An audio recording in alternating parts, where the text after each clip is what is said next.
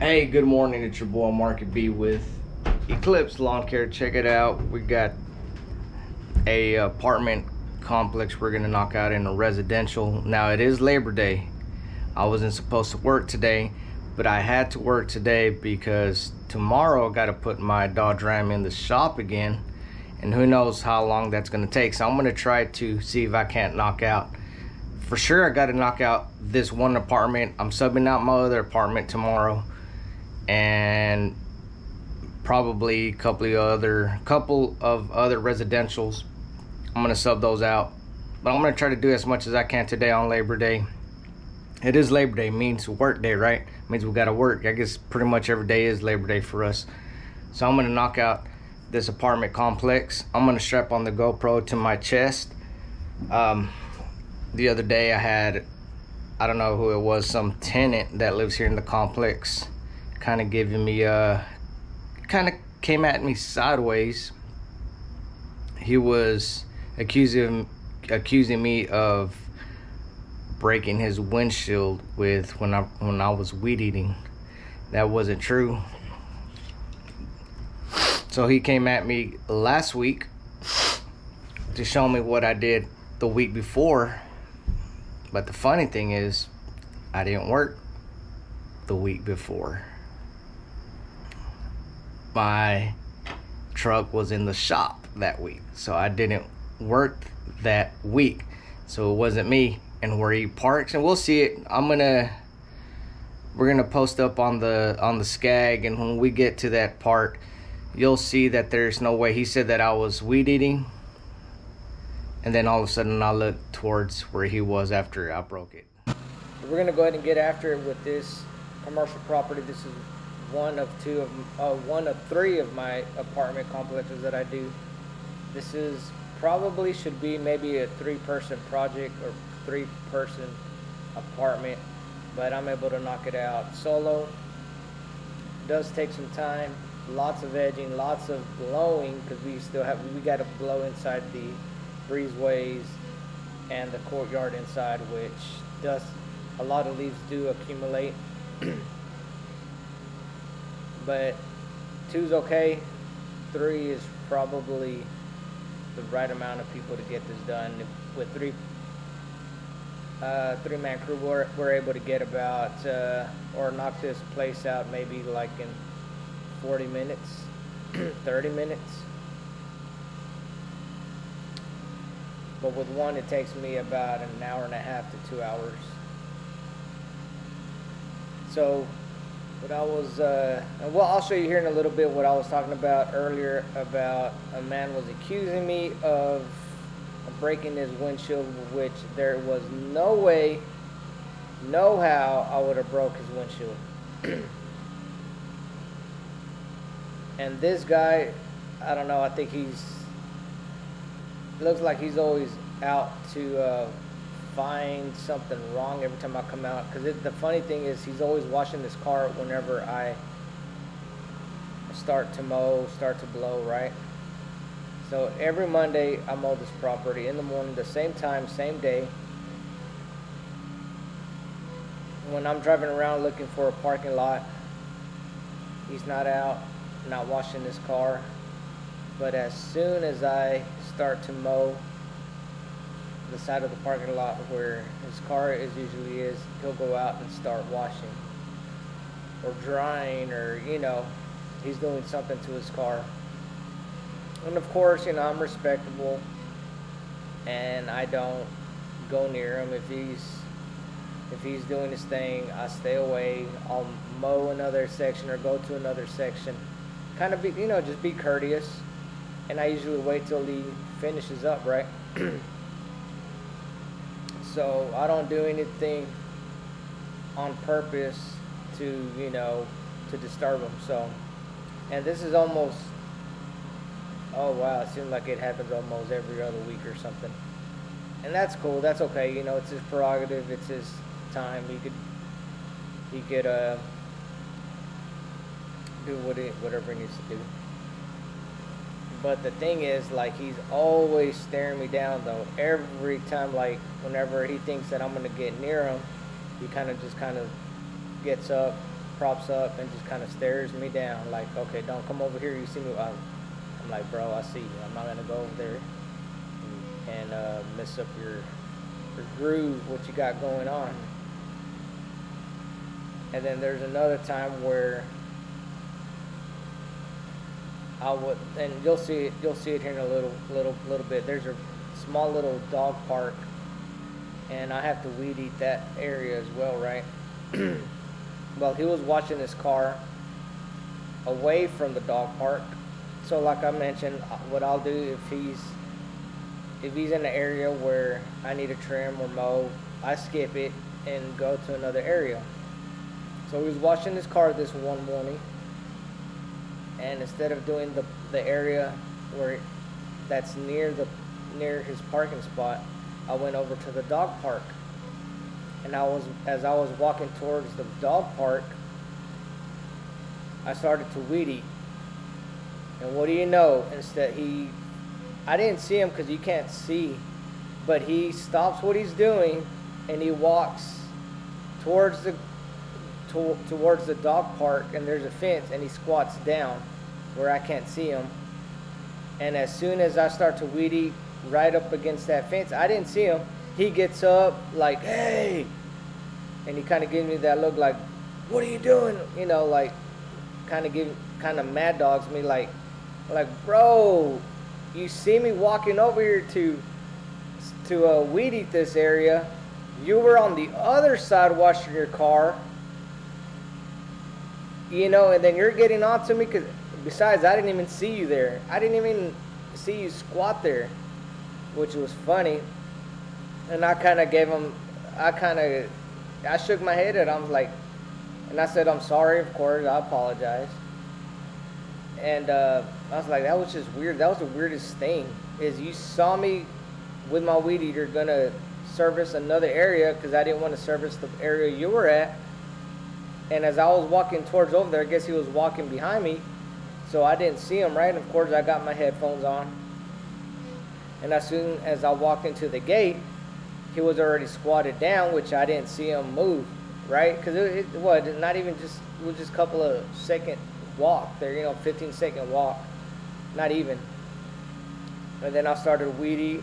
When I got close to the fence line, that's whenever he jumped up and, you know, kind of gave me that look, like, hey. And I was like, okay, whatever. I was like, hey, my bad, I'm sorry. And like, that kind of, okay, that was weird. So, you know, I let that go, whatever. And I just continued doing my thing. But the following, not the next week. The next week is whenever he had accused me that I had broke it. But you know what? I didn't even do this property the week before because my truck was in the shop. But the following week, that's when he came out, and I'll explain it. There's no way, it's just crazy that there's no way that a rock is gonna jump up, right? It was just, if a rock was gonna hit his car, it would have either hit the bumper would have blocked it. You see what I'm saying? The door would have blocked it because he was parked right up against that edge. But either way, if I did have breaking something, I would have known. And like I said, I have insurance.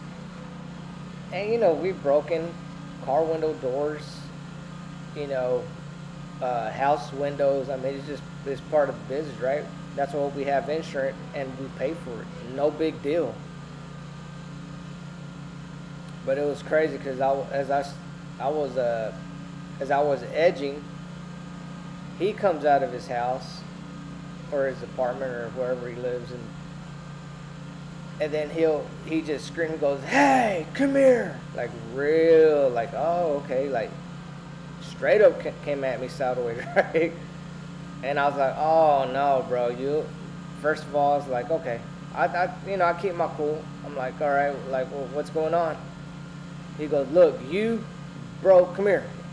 And he pointed to his windshield. He goes, you broke my windshield last week. And I was like, no, bro. I was like, no, I didn't. I defended him. I was like, no, I didn't. I was like, he goes, yes, I saw you Are you sure? I go, was it me or somebody else? Was it another employee? He goes, no, I saw you. After you hit my windshield, he was standing in his balcony, and he goes, that whenever you hit my car, you looked over to where I was. I was like, okay. First, and then I asked him, I was like, can you tell me the day? He goes, it was last week, right? I was like, oh, okay. I was like, first of all, I'm calling you out. You're a liar. I didn't work last week, so it wasn't me. And there's no way that I that I broke your window. And I told him, I was like, you better stop accusing me. Like, I had to talk to him like a little kid. Like, almost like, how whenever my kids misbehave or they're lying, I kind of had to talk to him like that. It was, I just had because he was accusing me of something that I know I didn't do. And I told him, and I even pointed at him. I was like, first of all, don't you ever accuse me of something that I didn't do. If I did it, you would be the one to know. I would tell the manager, hey, I broke so-and-so's window, bro. Who is it? Whose car is it? Let me pay for it. And then he was like, no, you broke it. I was like, no, I didn't. I was like, don't accuse me of this when you know for sure that it wasn't me. Now, I forgot it. I'm paraphrasing. I was pissed off, so I was kind of I probably said a little bit different, a little bit more bolder than I am now. But he shut up. Like, he stopped. And I told him, I was like, I'm going to talk to the manager and I'm going to tell him about you. I was like, don't you ever come to me. Oh, that's right, because he came at me with a real big attitude. I was like, don't you ever come at me with that attitude again. If you got a problem with me, go take it up with the manager. The manager's going to know about this. And I was a little more intense than what I'm talking, of course, right now. But he, after I started talking and calling him out, he didn't say nothing. He was and I walked away. And that's it. But it's crazy because ever since then, I haven't seen him, because he's always outside. Every Monday when I show up, he comes out and he's just kind of staring me down. But I'm kind of glad that this happened, because now he hasn't been coming out and bothering me. I mean, I don't know, I think he's just bored. Maybe he's just bored.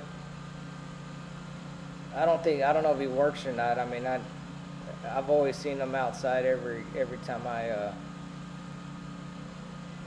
come in the morning. So, but sometimes you got to call out people's BS, and I'm really good at doing that.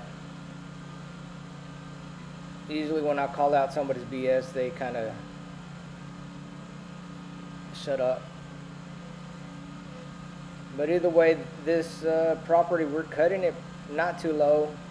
There's some patches. I think I'm going to have to probably do some aeration on this lawn and do some more seeding. I think the last time we did overseeding and aeration was maybe 2 years ago, which did fill up a lot of the patches here. So I think I'm going to go ahead and order another service for this. Good money, but I'm going to wait till maybe October or so. This is the area right here, guys. So you see this car right here. This is the car the owner accused me of breaking the windshield.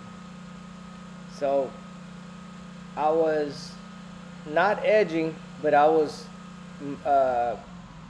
yes, I was edging at the time. So I was going to say I was mowing, but no, I was actually edging whenever he came out and kind of pointed me out, kind of screamed at me, of course, and told me to come and look at it.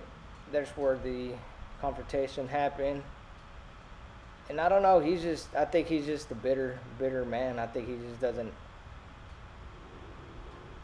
maybe he just doesn't have a good life, like I said. But just because you have a bitter life or you're mad, doesn't mean that that you could treat other people with disrespect. You know what I'm saying? And I think I wasn't bad. I wasn't cussing at him. I wasn't being disrespectful. But I was holding my own. You know what I'm saying? Because he was talking. He was gone. He wanted to argue. But I called him out and I told him, don't you ever, don't be accusing me for something that you know I never did. And along those lines. And that's it. I walked away, you know. I mean, I knew he wasn't going to do something. I mean, if he wanted to throw hands, we'll throw hands, but it ain't even worth it. I ain't going to throw hands with somebody just because, you know what I'm saying? I mean, if I'm going to defend myself, that's another thing, but I'm not going to try to instigate a fight just because, you know what I'm saying? Just because somebody came at me sideways. You gotta learn how to use verbal judo and get yourself out of situations that, you know, you don't need to be in.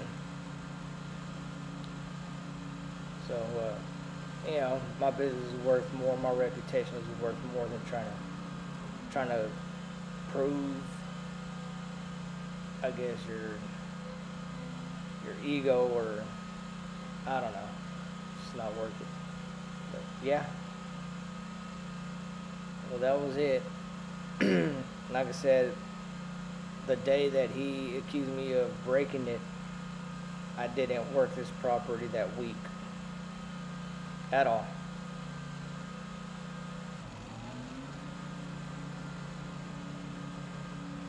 You know, it's crazy because I've had a couple of customers coming at me sideways, and a lot of times, don't waste your time arguing. Just leave, get your equipment, and leave them. I've done that. See, I want to say twice, but I know one time for a fact when a customer, this was a couple of years ago when I first started arguing with one of my employees, and just being rude. Just, I mean, it was bad. Of course, my employee wasn't arguing back or nothing. But then I heard the customer raising his voice, and so of course I had to go over, stop what I was doing, and go over there and see what was up. Then he started to kind of come at me. Said, "Okay, this is the place, real quick, guys, where that guy was hiding right behind there, where I couldn't see him." And then whenever I started to weed eat right there on that little area, he gets up and looks over like, "Hey!" I'm like, "Whoa!" I think he's just a bitter guy, because he was on the other side, washing or drying, doing something to his car. But sorry, I digress. Kind of wanted to point that out before I forget, though. All right, guys, please like, subscribe, share, and comment. We'll see you on the next video. Peace.